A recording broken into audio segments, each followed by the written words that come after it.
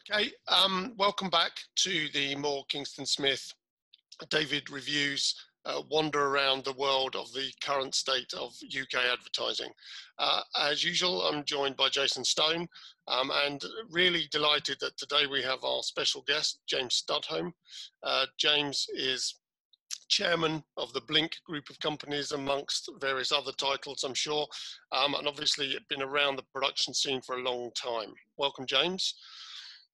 Of late, Jason has been reasonably critical, James, of the state of the advertising and creativity produced during the lockdown period. And I wondered if you shared that view, and if you do, what you would attribute it to. Well, I think there's a lag between something like this happening and advertising agencies being able to adapt to actually write, for example, scripts that are feasible to do. And I think you've talked about it before, but the general view, I would have thought, if you was you're a brand, if you haven't actually got something to say, don't say anything. And the initial effect of this was that there was the spasm of "we're here for you" advertising, which now seems to have abated. And it feels to us as if the scripts we're starting to receive now reflect the circumstances under which those films might need to be made. That is not to say that it is possible to make those films yet, but they're starting to engage with the circumstances. You know, there are, and you get tripped up. We've got a thing at the moment, for example, which more or less all of it we can make work apart from child licenses. You know, there's always going to be something. You know, the insurers get their heads around it, but there's trip ups all over the place. And there's another challenge as well, of course, which is shooting now, which is theoretically possible, is inevitably going to take, I wouldn't necessarily say twice as long to achieve, but certainly at least a third longer. So a 2-day shoot would have to be a 3-day shoot, in a world where I suspect brands are looking to spend a third less. So I'm not quite sure where the ambition is going to come from. So are you seeing a better quality and quantity of board flow now than you were maybe 6 weeks ago? Well, we, as you know, Blink is sort of a multi-stranded beast. So part of the Blink world is Blink Inc. And Blink Inc. is an animation studio. And that, first of all, that was overwhelmed with inquiries immediately, the vast majority being of a highly flaky nature. You know, with just agencies going, God, what are we going to do? I mean, you know, and then somebody mentioned animation, and then they realized that animation is not really the solution to your tactical ad that's got to be on TV in 2 weeks or whatever, and you haven't really thought through how you're going to adapt your idea and so on and so forth. So pretty much all of that faded away quite quickly. Then there was a next wave of stuff, which was probably half the kind of budget, in terms of the sort of budget area, that was probably about half the amount that we would be used to for that work, which we figured out how to engage with, because obviously it's better that people are doing something and getting paid. And now, actually, in the last couple of weeks, it's in the anime. I'm just talking about the animation area. It's kind of coming back, sort of more to normal. And you've also got I know it's bizarre to be talking about this at the end of May, but you've kind of still got the kind of Christmas effect coming. You know, Christmas is going to happen, and there's always that hope, isn't there, that you know, that's going to save you, you know, from a marketing point of view. So we're starting to see, bizarrely, we're starting to see a few Christmas scripts, and they do have some ambition about them. And presumably the presumption that in a couple of months, 2 or 3 months, the conditions under which they may be shot will ease. Do you think that's, I mean, there's a couple of questions that raises for me. I mean, the obvious question is that, or the obvious point to make, is that you are much more aware and conscious of what is and isn't possible than agencies are. So are they involving you at the point when they're considering what scripts they should write? Are they consulting with you about what is and isn't possible? A bit. I wouldn't have said super in depth. No. And the other effect that's happening at the moment is, I mean, it seems to me like this is a period of where 5 years worth of change that was going to gradually evolve and play out has been concertinaed into 3 months. So it feels like there's a lot of disturbance in the force, as it were. And one of the things is that agencies, it's accelerating their drive to in-house as much work as they possibly can. So I guess they are trying to figure it out, but internally and not really with much reference to us. But what we've noticed, interestingly, is the corollary of that effect is that we're seeing and doing a lot of client work. And that's not because we've necessarily been driving towards it. It's just starting to drive towards us. Coming back to what you were saying before about the emergence of Christmas scripts now, are those, when you say that those are more ambitious, are they therefore being written on the basis that there has to be a substantial change between now and the moment when they might be filmed in order to go ahead with them? If they are doing that, are they at least insuring themselves by writing a kind of alternative script in case the situation doesn't change as much as they're hoping? Yeah, I think that's right. That they are. The presumption is that they will be able to do, something a bit all singing, all dancing. And then there is the sort of, but if we couldn't do it that way, what would it be like if we did it in animation or we did some kind of hybrid? I mean, there's much more active engagement in that and an appreciation of the realities of that. And I understand that there are some, there are actually some pretty big scale scripts now where the client is very conscious and being made conscious early on of the ramifications of what happens if things change and then suddenly change back. Your all systems go, and then suddenly there's a second wave. What does that look like?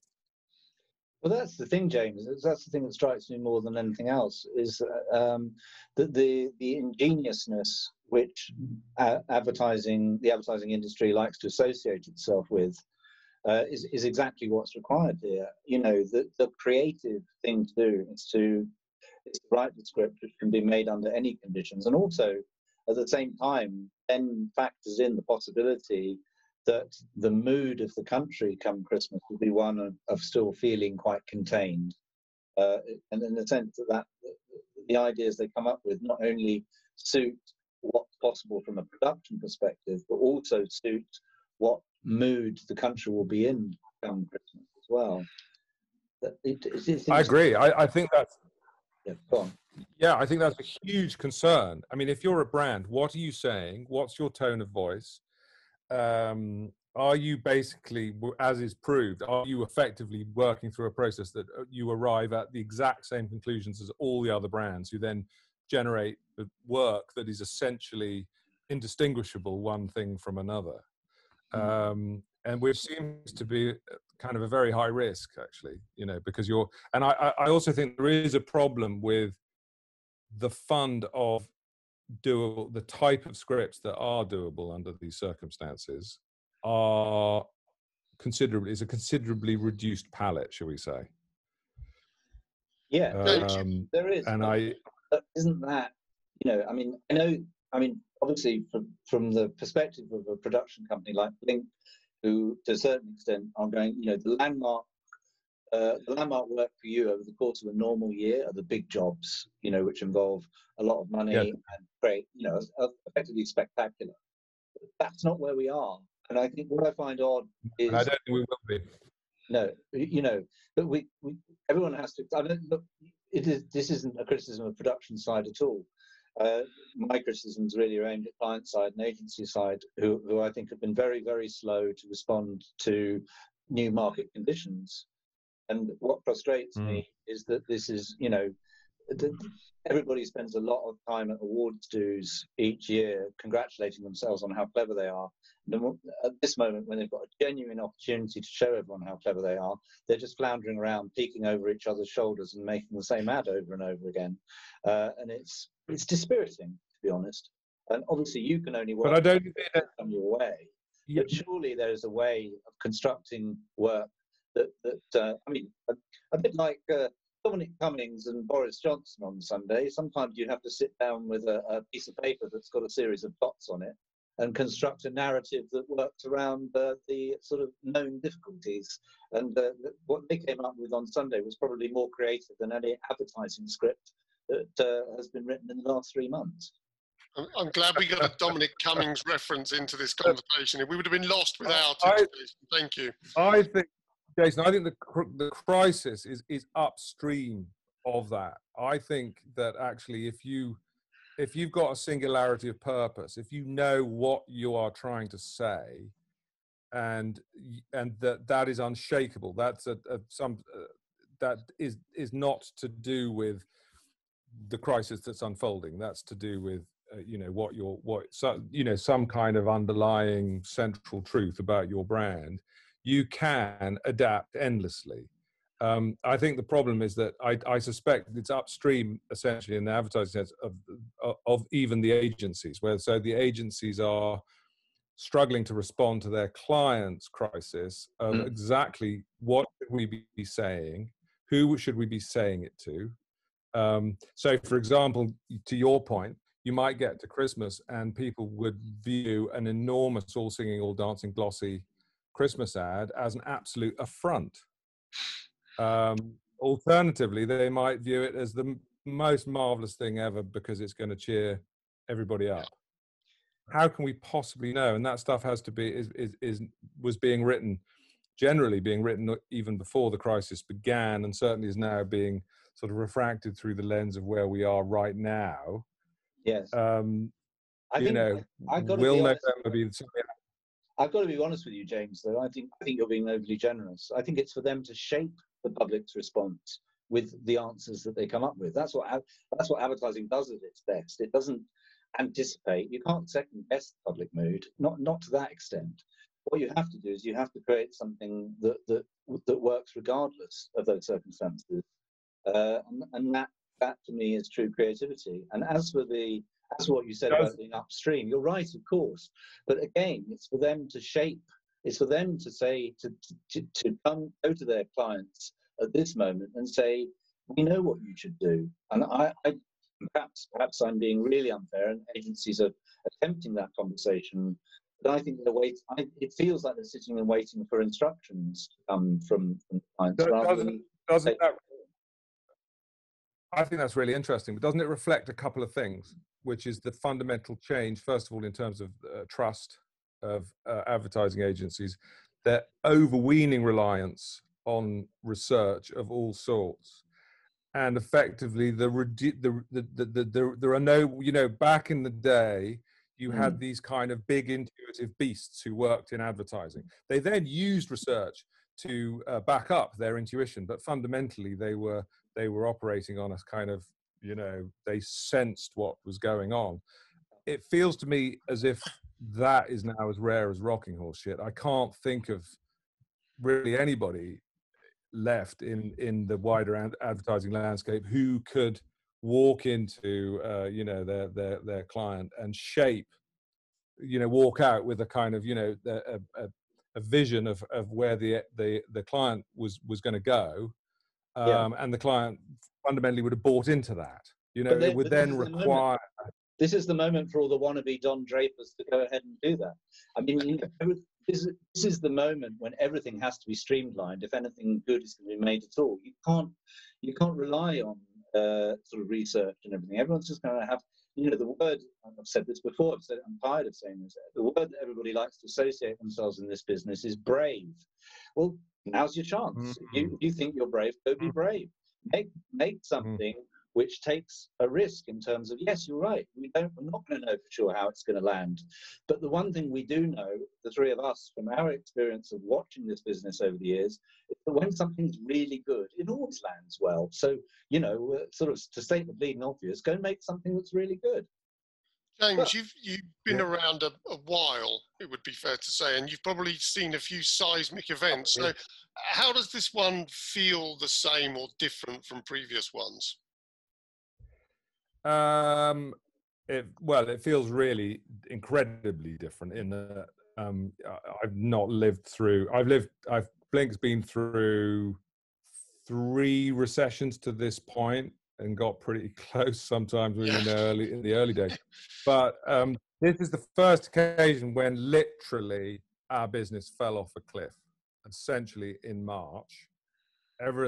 Everything within Blink, the live action part of the company, was either postponed, cancelled, stopped. It just literally it just turned down to 0.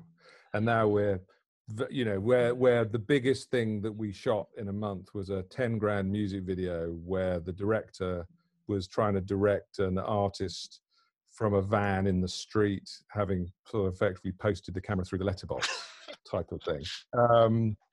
Yeah, it was not. Maybe I could have a go at that. Yeah, I don't see why not. I don't see why not. So that is unique.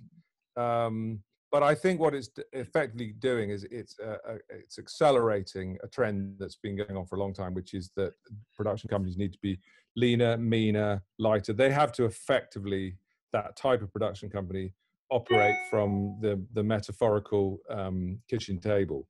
yes. And you know, I don't think we'll be flying big crews and lots of people around the world doing any. I don't think there's going to be an appetite for any of that. And I also think this thing's going to be with us for a long time. It's not like we're going to get to November and, you know, the makeup lady is no longer obliged to wear the PPE. You know, and has your barometer of positivity or negativity moved? We talk reasonably, and it seems to me that generally there's a shift going on between people in the first couple of weeks were incredibly negative, and maybe now there's a bit more positivity out there. Are you feeling that?